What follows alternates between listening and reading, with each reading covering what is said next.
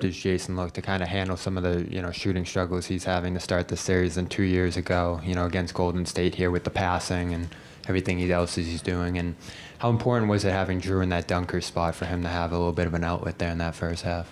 Yeah, before that, I think the play of the game can't go unnoticed. The humility of our team is Peyton's shot at the end of the quarter, and you see guys around the league pass up on that shot or fake like they want to take it, and so that their numbers don't get messed up. And he takes pride in taking that, and that's winning basketball. So that's the first and foremost. That should have been the first question: is the ability of our everybody on our team to do different things that lead to winning. So I'm really tired of hearing about one guy or this guy or that guy, and everybody trying to make it out to be anything other than Celtic basketball. And everybody that stepped on that court tonight made winning plays on both ends of the floor. That's the most important thing. And then to answer your question, Jason makes greatness look easy. He does it in a lot of different ways. He does it on defense. He does it on rebounding. Does it on passing. Does it on screening. He's a tremendous player. It's hard to coach him, and he has the ability to affect the game in different ways. We're a different team. But it takes everybody to do it. That should answer everyone's question. Jake over here on the left side. Joe, that being said, was there an emphasis for Jason to play more of a distributor role tonight? It seemed like that was kind of his personal agenda out there. The emphasis and where he's grown over the last 2 years is to take what the defense has given him and learn to impact the game in many different ways. And because of the type of team that we've had, especially this year, he's seen a bunch of different coverages, and he's seen different matchups because teams have to match up with our team. And so coming into a game, it's kind of similar to a puzzle, and he's done a great job learning how to solve the puzzle and do different things. Tonight, with the way that they were rotating and the way that they were defending, the most important thing was making the right play at the rim, and we were able to stay out of transition because our guys made that. And so I thought he did a tremendous job doing what the game called for. Dave over here on the left. Joe, you guys trailed at the end of the first quarter. Luka had 13. Drew ends up outscoring Luka in quarters 2 through 4. What allowed you guys to get him going on offense? And obviously, as you mentioned, a lot of you guys can do a lot of different things for you. But when a guy like Luka has it going like that, how much of a boost is it to get an extra scoring boost from a guy like Drew?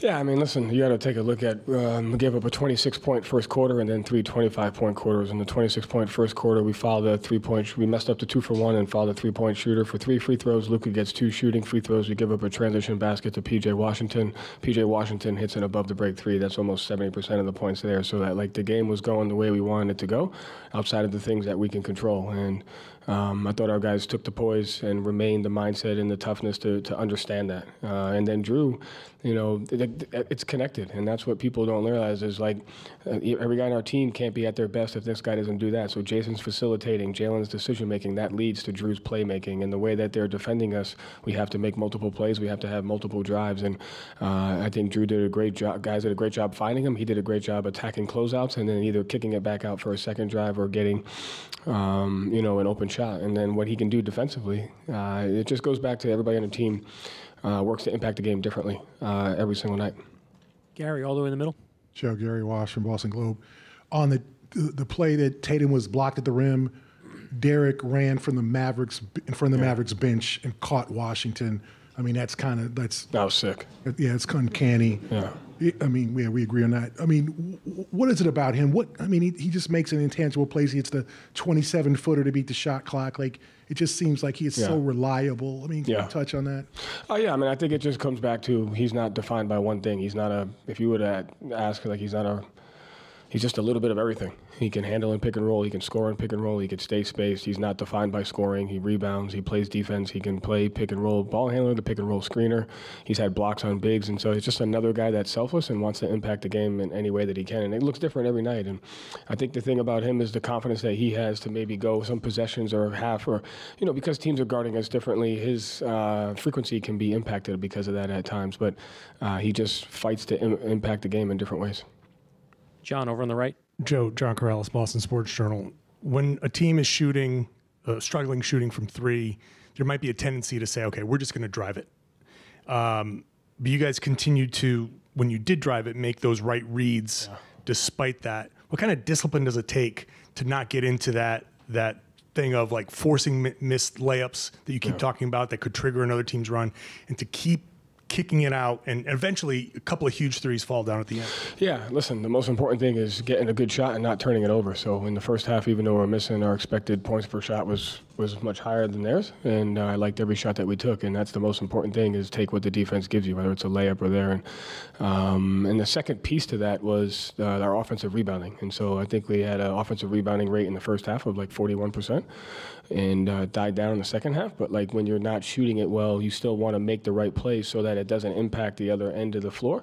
But you have to have the offensive rebounding capacity to get extra possessions. And I thought we did a really good job of that in the first half and had some timely ones in the second half. Joe, right here. Joe Varden, The Athletic. Did Porzingis re-aggravate the calf, and what's your concern level for him for Game 3? No, 0. He's good. Next question, standing back left on 2. Hold on for the mic.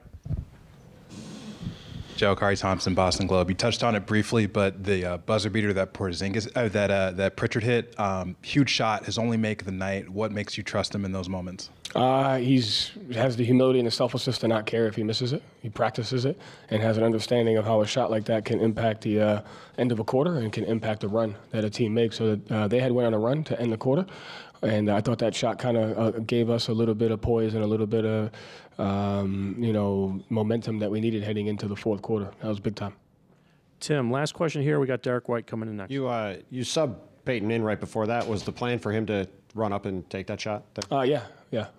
He takes pride in that, yes. And you guys, you pride yourself on process a lot as a team. Obviously, in a night where you didn't hit a lot of shots, especially from deep, the offense kept moving. You kept trusting the shots, and you hit a couple late. Did you like the way you guys stuck with? Yeah. Because you have to look at the other side of the coin. If you get away from the discipline and doing what you're doing in those situations, it's going to lead to other things. And it goes to the trust that the guys have in each other. And so, as long as you're taking great shots, you have to trust the process. On the back end of that, you got to have your offensive rebounding rate to help you. And when things aren't going that way, you have to keep them off the free throw line, which you didn't do a great job of.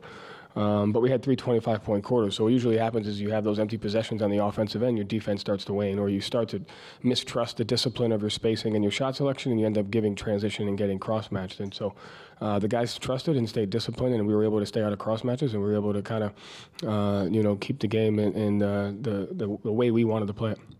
Thank you, Coach. Thanks. Derek White will be up next.